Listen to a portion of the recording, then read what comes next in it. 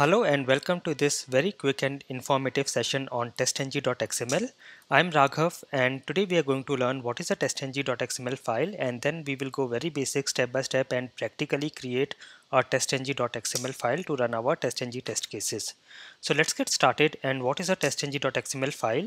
So if you are using testng as a testing framework in your project, then testng.xml file is a configuration file in testng, and you can use this file to set some execution settings like what test classes and packages you want to include in your runs, what you want to exclude. You can set some dependencies, priorities, and also set the parallel mode and so on. So basically we can say testng.xml file is used to control the execution of testng tests. So if you are asked this question in an interview or anywhere, then that what is a testng.xml file? So basically it is a file that is used to control execution of testng tests. And how does it control? It can control by providing what packages, classes or tests can be included, what should be excluded. We can set dependencies and all these things. So we can set all the configuration, and we will see how to do that. So let us look at a very quick practical example. So let me go to my Eclipse here. I will go to my Eclipse, and here let me take any sample testng class. So this is a testng demo that we have created in our earlier testng session. And just in case you have not watched it, I will recommend that you go to my channel Automation Step by Step and watch this testng session where we have learned how to create this. And also the prerequisite here will be for this session is you should have testng plugin in your Eclipse already added, and you should also have added the testng libraries. So if I go to my pom.xml, you can see testng libraries are already added here, and you can also add it as jar files, and all this we have learned in the earlier session of this testng. So you can watch this, and here I'm directly going to this earlier class that I created. So here we have created a very simple class where we have provided some method, and so this is a Google search function which is going to google.com and then enters automation step by step in the search box and clicks on the enter key. And this I have given an annotation for add test, that is a testng annotation. Now what I have to do is, once you have your testng class, so you can also write your own class like this. Just give your testng annotations, and then what you have to do is, here in your class, do a right click, and then you will find an option for testng here. Okay, so let me show you again. Right click, you will find testng option, and here you will find option convert to testng. Okay, just click here, you will get this window. And just in case you are not getting this option convert to testng, then just wait for some time. I will tell you what to do. So you can also check you are using the latest testng and also the testng plugin in Eclipse. Otherwise, if you are still not getting it, I will tell you what to do. But for now, if you are getting this window, you can see this is already checked. Generate testng.xml, this should be checked. The location is in your project, whatever is your project, and if you want you can change this as well. Suite name and test name you can give as per your wish. So I can say this is suite 1, I can say this is test 1. You can give any name here. Okay, and here you are also getting the preview of your XML file, how it will be created or how it will look like. Now here you see class selection, you can set it to packages. So if you set it to packages, you can see the change here, it is changing to packages. So if you want to include everything inside a packages, you can select a package. Otherwise, if you just want to select classes, I will go with classes.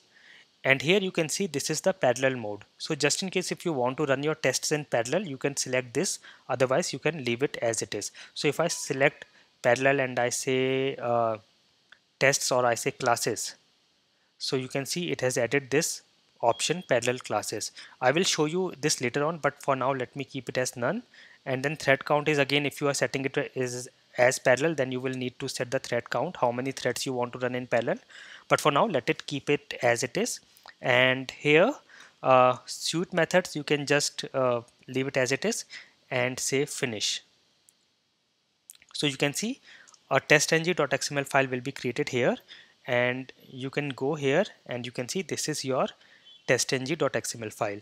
Now for people who are not getting the option to directly create or convert your class to testng, you can always go to your project and do a right click, new, and go to file and then give the name testng.xml and then create a file manually. And what you will have to do is we do not require all this information. So basically we need, it starts from a suite and ends with a suite tag. I will also delete this unnecessary information or comments from here. So this is our very simple testng.xml file. It starts with suite tag, ends with a suite tag, then test. Here is the end test tag, and then because we have selected classes, you can say classes and end classes, and here you can give all your classes. Okay, so this is a test. Now let us see, if I, like in the earlier session, I can go to my class here and I can do a right click and I can say run as testng test. So this will run here as well, but now I can go to my testng.xml file and do a right click here, and now I can say I will go to run as, and here you will get the option run as testng suite. Let me do it again, right click, run as testng suite. So this option you will only get in your testng.xml file, and if you click here it will start your classes whatever you have given here or whatever tests are available in that class. So you see it goes to Chrome, goes to Google, enters automation step by step and comes out, and this is the summary for testng. And of course if you refresh your project, I will just go and refresh it.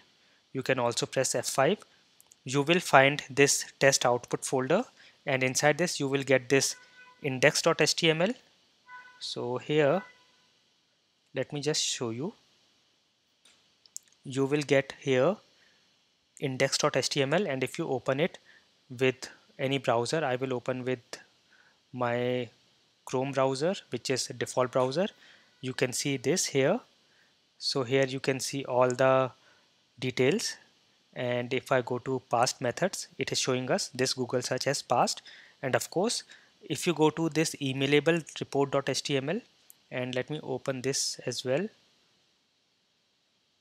and here you can see this is the details. So you can see the class testng demo, and the method name is Google search, and then the start time and the total time taken, and all the details are here.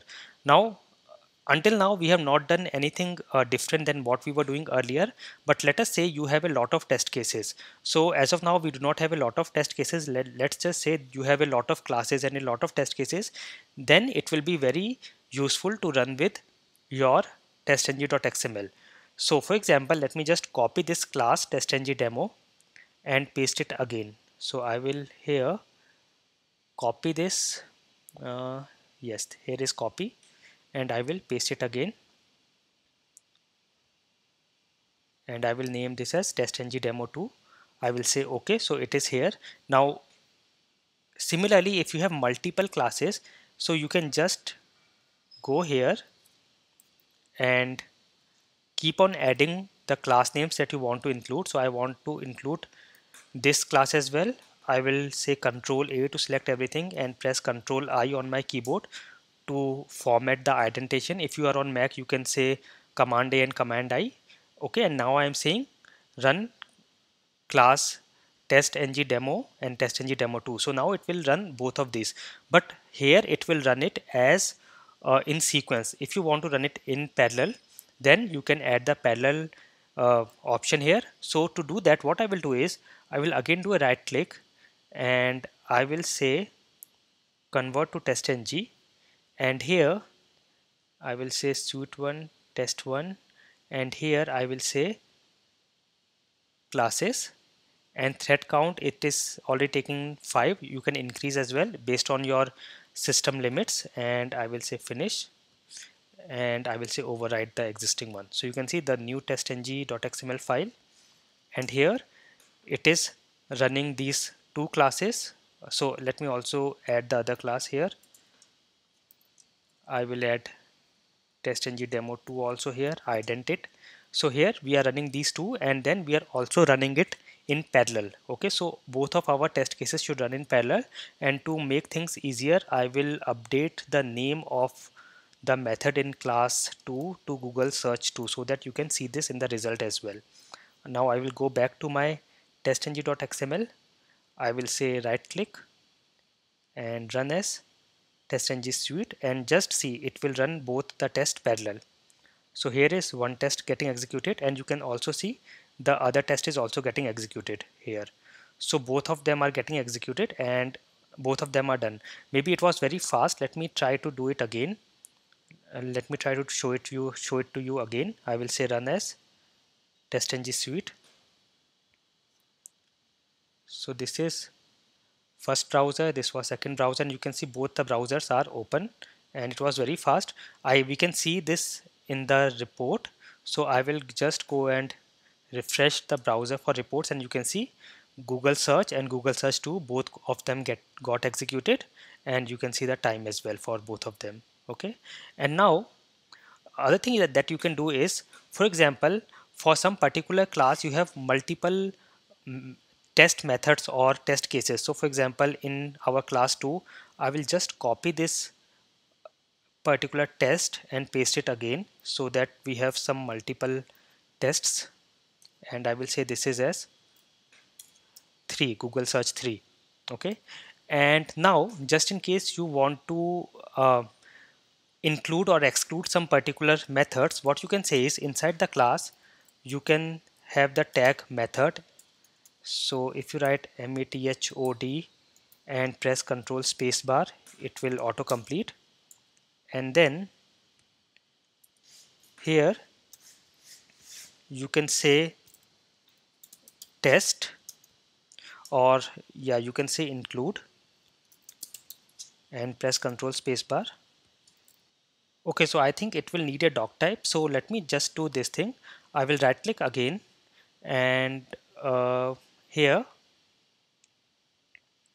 I will right click again and say testng, convert to testng, and here I will say classes suite 1 test 1 and finish and overwrite it, and here I will add both the classes demo 1 and demo 2. So demo and demo 2, both the classes, and then inside this particular class, so what I have to do is here I have to end the tag. So for class 2, inside class 2 tag I will say methods. You can also say method, I think, and then inside that I will say include and name. So now I'm getting all this auto completed, and the name here I want to include in is Google search 3. So only this test I want to include. I will just type it here and save, and also I'm running in parallel, so I will run this, run as testng suite. So let us just see, it is running, and you can see both the browsers are opening in parallel, so both the tests are running in parallel, and this is done. If I go to the reports and now refresh it, you can see we now just have Google search and Google search 3. Google search 2 is not executed because we did not include it. And also you can see suite name is suite 1 as we gave in our testng.xml, and then this is pass and test 1 is pass. So here you can do like this, and also you can use exclude similarly. So if you say exclude, it will run all the test in that class except that test, and if you say include, it will run only the included test and not any other test. So this is how very simply you can create testng.xml and run your test. I hope this session was very useful for you. If you like the session, please hit the like button and share it with others, and don't forget to subscribe to this channel and press the bell icon so that you can keep receiving notifications from this channel. I will meet you in the next episode. Thank you for watching.